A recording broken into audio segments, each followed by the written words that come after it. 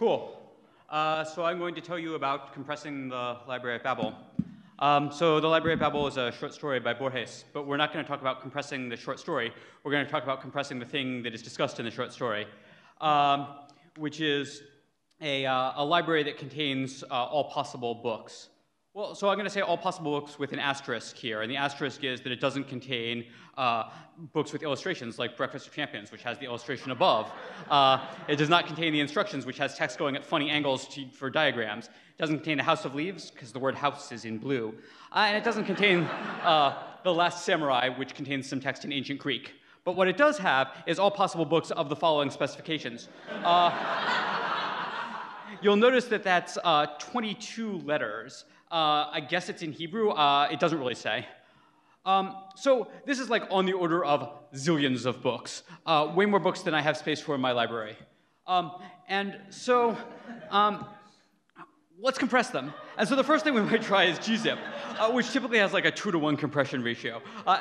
And this is not going to cut it, but it's not going to cut it for an even more fundamental reason, because actually right here it has a 1-to-1 compression ratio. And so to see why this is, let's first see how gzip works.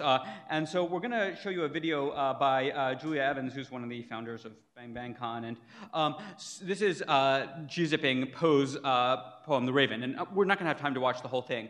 But what it does is, when it sees some text that it's seen before, it says, go back like 17 characters, and then just copy over 3 characters. And so that sometimes works really well, and this is a particular case where it works really well. You can see that it's starting to copy like a lot more text, because it's a poem that tends to be pretty repetitive. So the Library of Babel has all of the books, so it has the one that's all A's, right? And here our gzip gives you a compression ratio of like 1,000 to 1. But it also has the one that's all gibberish, and in fact it has a lot more that are all gibberish. And here, it's not quite a compression ratio, it's sort of more of an expansion ratio. So why is that? And the answer is the pigeon-hole principle. And so the pigeon-hole principle says that if you have 101 pigeons and you have 100 holes, then 2 pigeons will have to share a hole. And in this case, our pigeons and our pigeonholes refer to compressed and decompressed text. If you manage to compress some of your books, well, you've used up that space in the state of possible compressed texts. And so some of your other ones are going to end up having to get a little bit longer. And you know, sort of naively, you think, well, I'm going to work around this, right? I'm just going to put a 1 in front of the ones that I compress and a 0 in front of all the other ones, right? And then it'll totally work. But you have to account for the space taken up by the 1s and the 0s. And so it turns out that this, unfortunately, is not a way that we can save space when we have all possible books. But we don't need to compress it in some sense, because I told you what it is, right? I described it to you. And so maybe what we can do is I can just write a little program, right?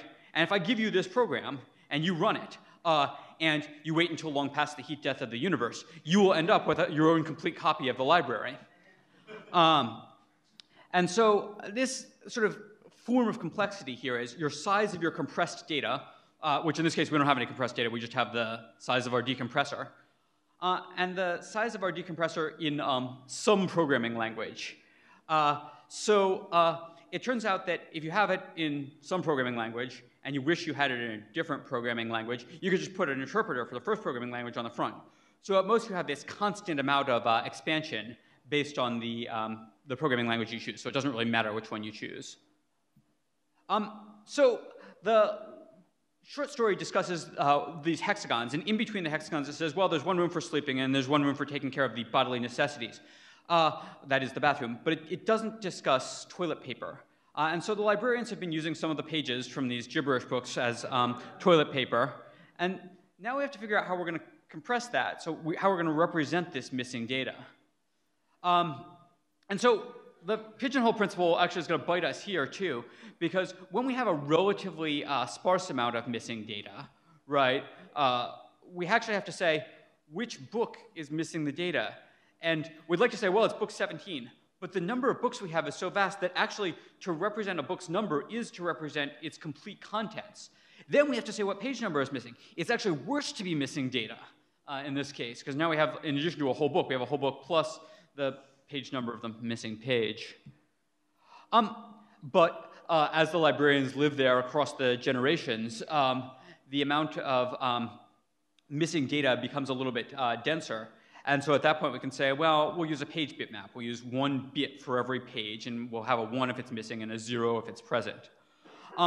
And during the early or late phases of this process, we could actually compress this bitmap.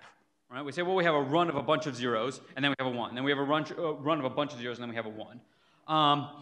In the middle of the process, though, we have a problem because the ones and zeros, assuming that they're removing pages sort of from books at random, the ones and zeros are random data, and you, again, because of your pigeon-hole principle, are going to have a bad time compressing that. And finally, as we get down to the last few volumes, we can just list the volumes that remain, and that's going to be the sort of most efficient source of data.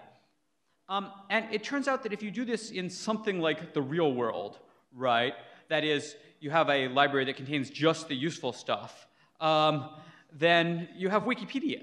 Well, okay, maybe. So now we're going to compress Wikipedia. And so here's some compression ratios that we got from the large text compression benchmark.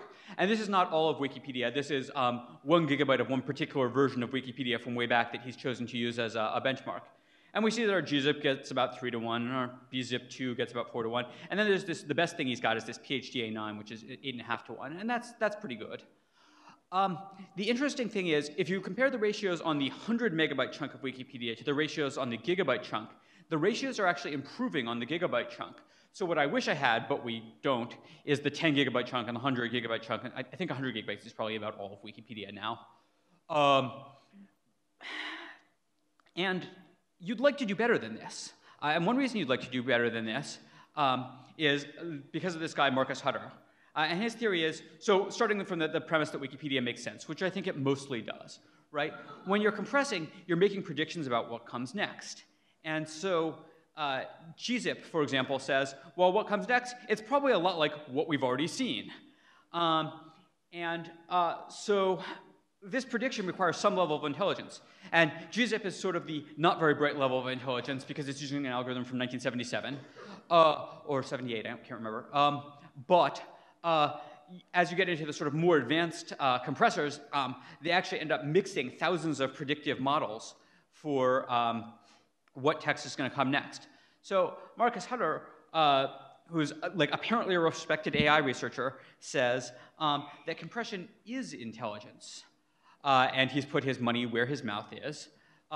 If you can compress 100 megabytes of Wikipedia better than the current best compressed version, you can earn a fraction of the 50,000 euros that he's put up.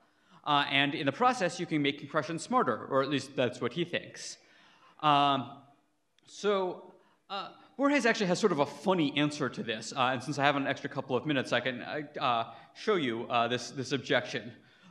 He says, actually, the library has all this stuff that we think is nonsense, but it's not nonsense. It has some sort of meaning. You just have to take the right interpretation of it.